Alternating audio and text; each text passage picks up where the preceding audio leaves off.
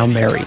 Members of Santa Barbara's Adult Baseball League are headed to San Quentin State Prison this weekend, fortunately just to play a couple of baseball games with the inmates.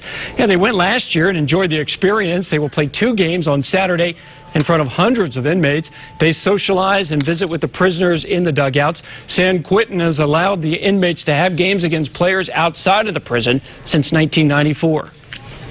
It's a good opportunity for them to socialize with people from the outside, have a little bit of hope, things to look forward to, things to stay in good graces and not just become an animal in there. You know, the one thing that I remember from last year is you don't want to make an error out there because basically you get heckled on the prison yard pretty bad. So.